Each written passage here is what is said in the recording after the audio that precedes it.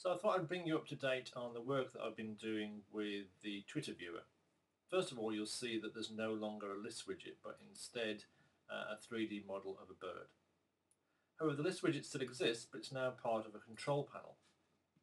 The control panel also gives us access to using the Twitter search API.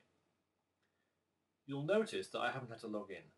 This is because I've changed the underlying mechanism where no authentication is required, because Twitter allows you to search without authenticating. This helps us enormously because we no longer have to worry about the problems of storing credentials. Anyway, I'll go ahead and search for any tweets containing the word Twitter.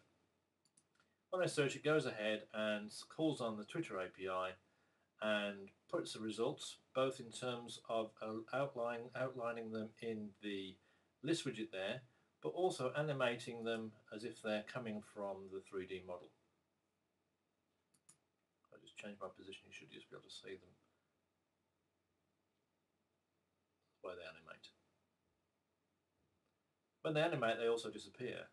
However, in the list widgets, as part of the control panel, they're just always kept. So you can always take a look at the tweets as they come in. So that's it. That's where we are so far. In order to be able to perform a search, you have to use the control panel. There's no ongoing search at the moment. That's going to change so that there'll be a polling mechanism to give any new results, any new tweets that come out of that query. But that's where we are so far. Hope you like it.